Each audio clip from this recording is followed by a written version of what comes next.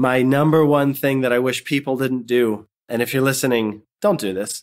It's finding emails manually, like one at a time, or just figuring out where the contact information is on a website as opposed to doing it in bulk, like with a spreadsheet. Hey, what's up, everyone? This is Jeremy, founder of QuickMail.io. Hey, and this is Jack from emailsthatsell.com. Where did my day go? Spending too much time on cold email without the results you want? It doesn't have to be like that. In fact, it's a sign that too much time is being spent on the things that don't matter.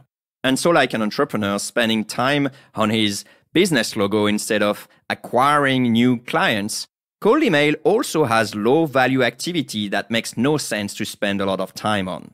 So if you find yourself cursing about all the time spent at doing cold email, you may want to pause a second and listen to what Jack and I have to say about this. And since we're nice people, we also let you know where we would spend the time instead, so you can get the results you want.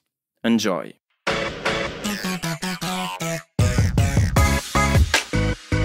Today, we're going to talk about wasting time sending cold emails. Yeah, and things where you should spend your time, right? That's exactly right. So Jeremy's got his list, I've got my list, and one by one, we're going to reveal our top cold email time wasters, and then, like Jeremy said, finish out the episode with 3 of our biggest areas where you should be spending more time. Yeah, we kind of felt like it's fine talking about you shouldn't waste your time in doing X and Y, but it's kind of cool to tell you instead spend that time on doing A and B. There you go. Yeah, so less of the bad stuff, more of the good stuff. Jeremy, I want to know what's number 1 on your list for top cold email time wasters. Damn it, I was about to say, Jack, kick things out. But here we go. Actually, now I get more chances of not picking up one of your things. So I'm fine with going first. Okay. Here's my top number 1. Top number 1 is the title. And for me, people spend way too much time. You mean subject line? Subject line, sorry. Yeah, I call it title in code, so that's why I use title. My bad. Subject line. So people spend way too much time on the subject line, ignoring the actual preview. There's no real email reader now that only displays the subject line and you have to click on it in order to, shoot the email. You always come up with a sort of preview. Whether you're on Gmail, whether you're on your iPhone, there's always some sort of preview. And people spend way too much time trying to find a fancy title where most people actually just skip the title to just look at the preview.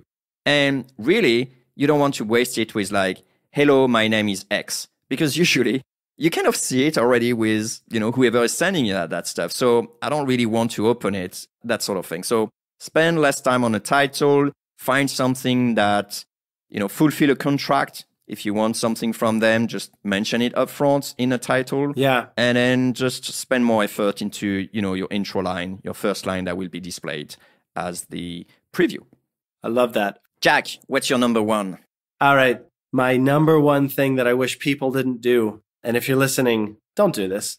It's finding emails manually, like one at a time, or just figuring out where the contact information is on a website as opposed to doing it in bulk, like with a spreadsheet. I still talk to people, not every day, but probably every week, who have a process of finding emails that involves them having a tab of hunter.io opened up and then a website of their prospect, and they're doing some reading and copy paste and then grabbing that. It just takes way too long. You totally should not be spending your time, A, because there's a much faster way to do it, like I said, using a bulk upload of a spreadsheet of names and domains. And that's a very low ticket item. Spend your time on other things like what Jeremy and I are going to finish the episode on, instead of this sort of manual finding emails. But Jack, it's like grocery shopping. I do like to shop around. Am I going to talk to this person? Yes, no. This one? Oh, yes, let me find the email address. Okay, well then enjoy slowly putting cold emails out there, but don't drag me in on that process because I'll puke. The funny thing is that this is an immense time waster, actually. People will spend 3 hours. They find 2, 3, maybe 5 people, and then they think whew, I've done my cold email. That's so hard to do cold email.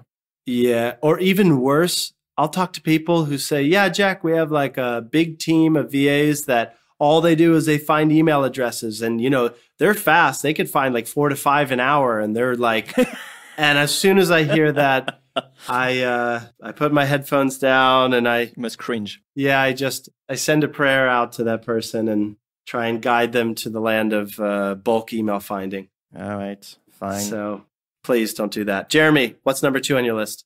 Number 2 on my list usually doesn't happen with more seasonal cold emailers. It's more like people starting up.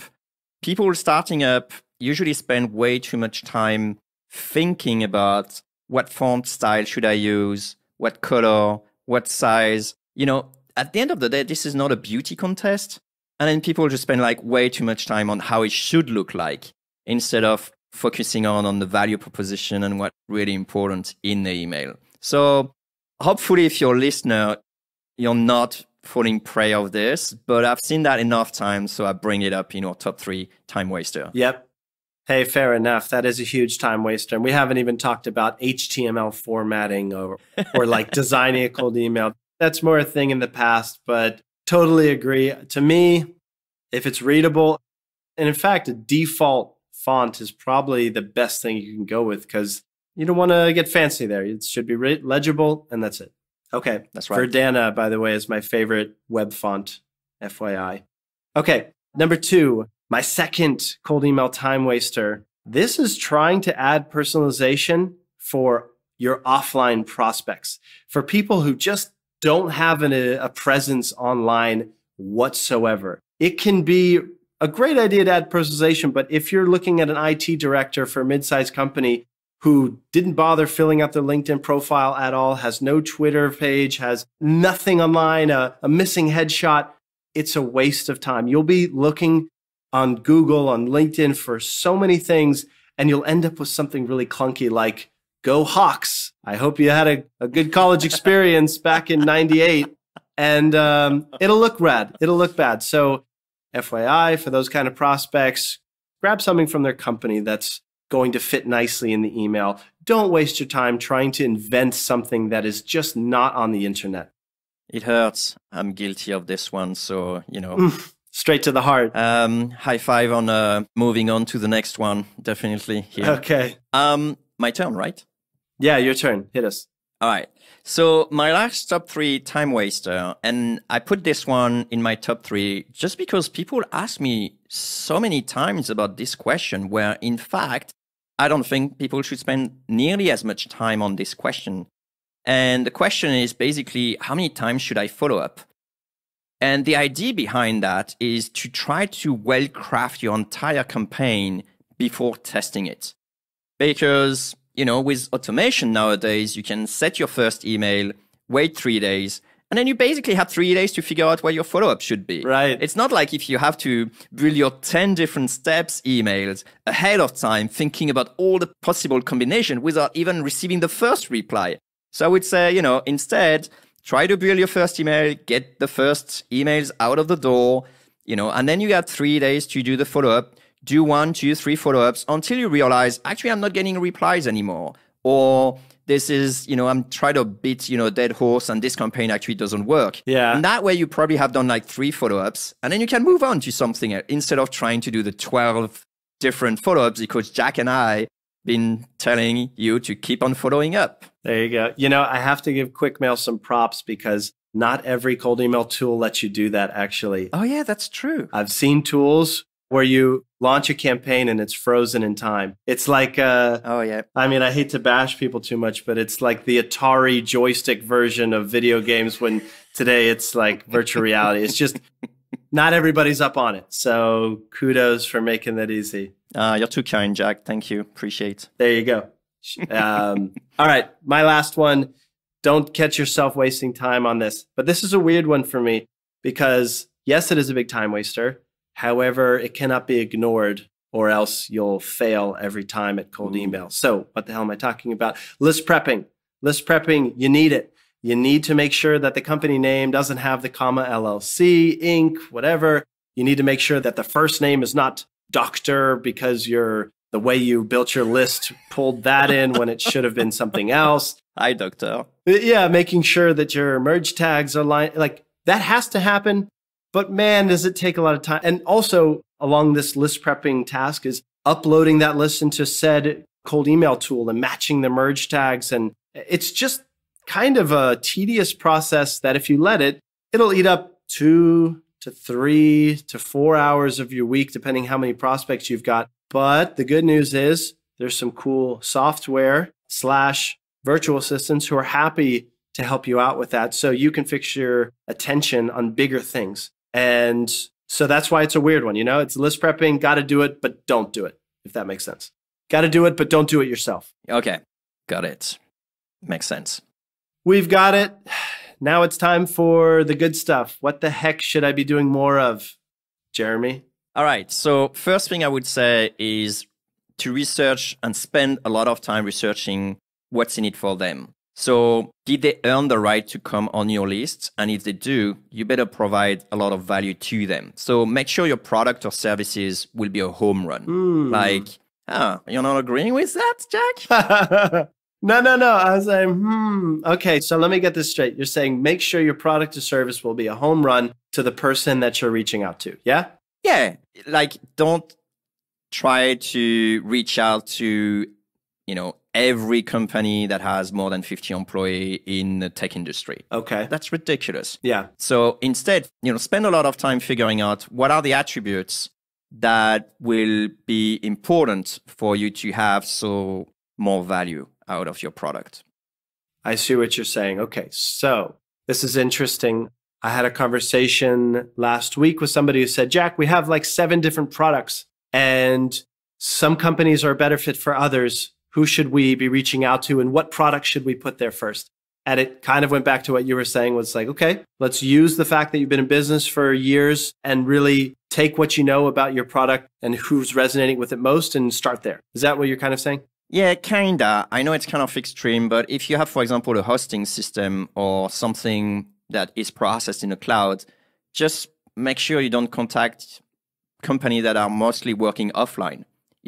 It's kind of a given, an obvious one, but it's important to have a good match between your value and who you're contacting. If there is, instead of, it's a sort of shotgun approach, spray and pray kind of thing, you want to spend more time to narrow down your list of people, but make sure that everyone on your list will have a higher chance of resonating with your offer.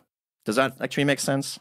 Yeah, I've got it. And stole my thunder. My number one things to spend more time on this year, 2020, is building a smaller, hotter list. And that's pretty much what you were describing. So yeah, allow me to skip to my number 3 because it's an interesting spin on the last 3 minutes of this cast here. Okay.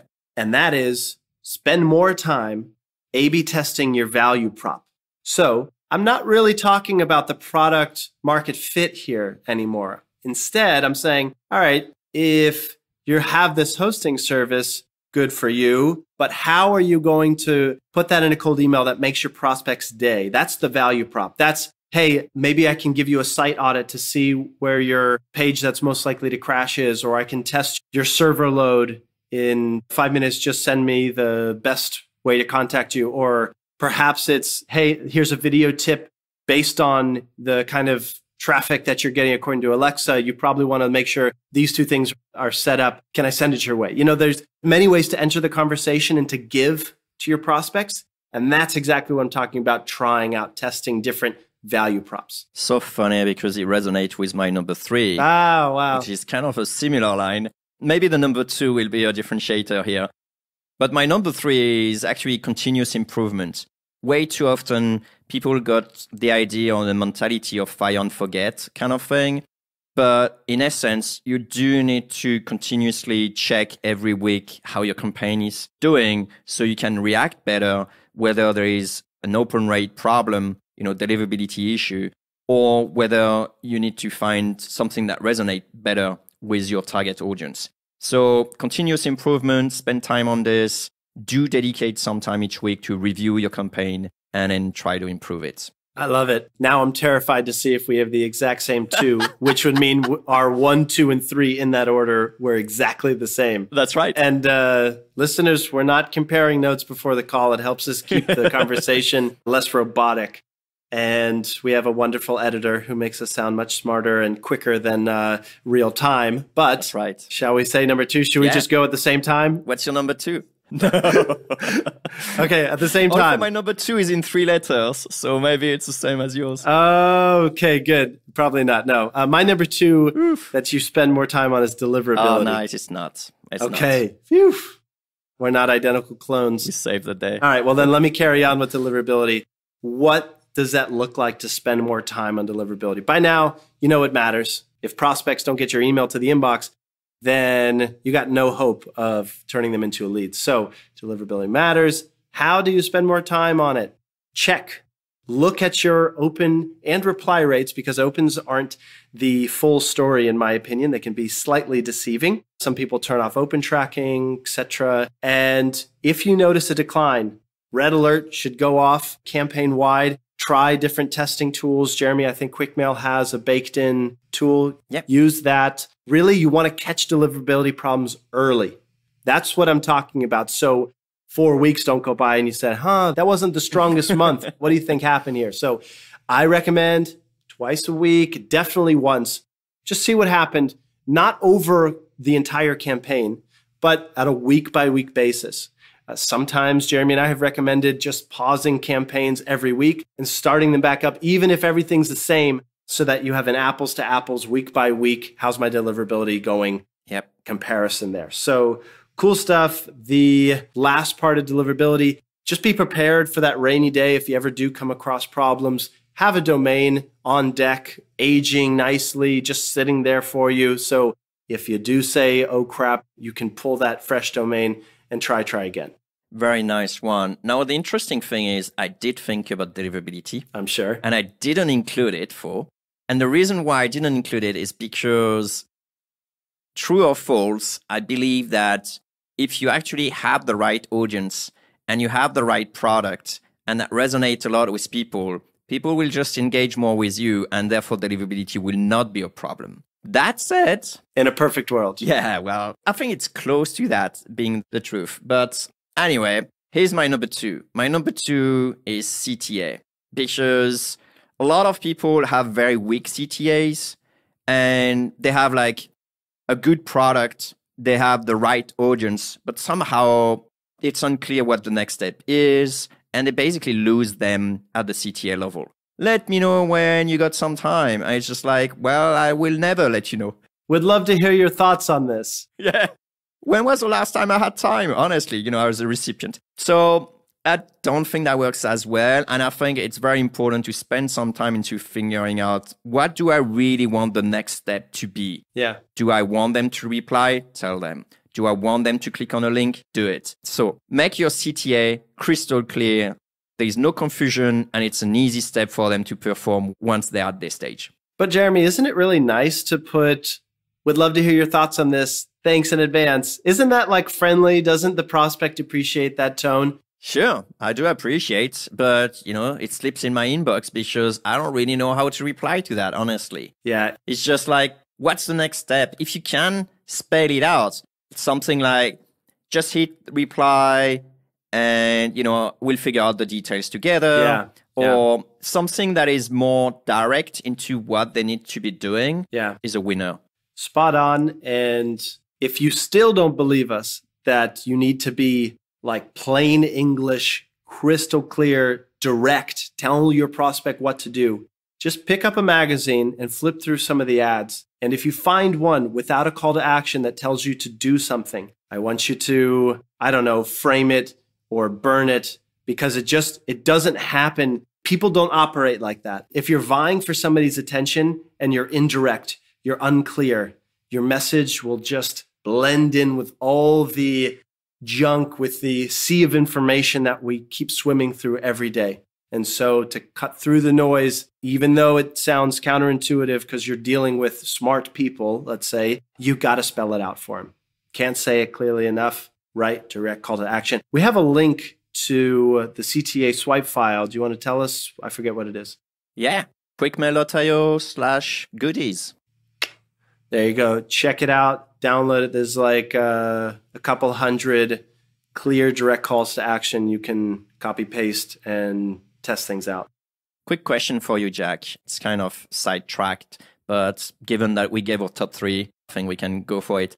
Do you think people are shy in their CTA because of the ego, or because of laziness, or just because they're fearful? I think they're afraid of sounding bossy, aggressive, harsh. At the end of the day, we're really asking our prospects to engage with us, and our parents always told us to be nice. And it doesn't seem nice to necessarily tell people what to do. It seems bossy, you know? That's what we're fighting against as writers who want to be clear and communicate well. Interesting. I was thinking there could be some people who are just afraid of being rejected. And of course, if you go to wishy-washy things, then people will not answer to you. Yeah, you're only right. if they really want it, you know, and then they're driving the things. I don't know. Yeah, there's probably many hidden psychological reasons behind all of us, but I promise you, we've got a lot to learn still, even to this day, from our direct response copywriters who are, in a lot of ways, the godfather of everything we're doing here. And that's stopping someone, interrupting someone, so to speak, and convincing them in a few lines to take action.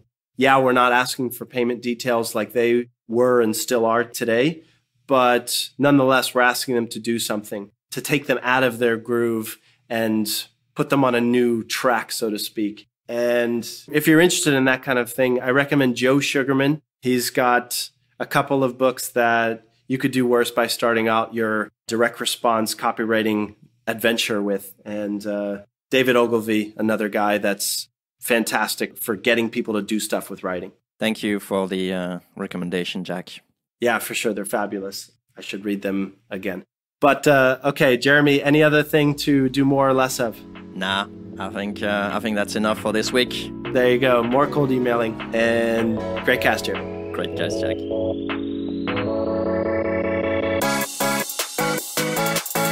Before we go, let's do a quick recap so it's clear what you should and should not do.